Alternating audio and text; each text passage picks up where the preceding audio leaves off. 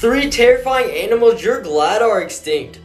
Number 1, the Megalodon shark. This animal grew to 60 feet long and one tooth could be the size of a human. Megalodons were meat-eating creatures that could kill about anything. We're definitely glad these sharks aren't around anymore because if they were, the ocean would be off limits. Number 2, the Titanoboa. This snake weighed around 2,000 pounds, but it was also 40 feet long. These snakes killed their prey with constriction. They would suffocate them to death. Number 3, the Caprosuchus. This animal is like if a T-Rex and a crocodile had a baby. It looks like a crocodile, but it has long legs and can run very fast. I can assure you, you won't be able to outrun this guy.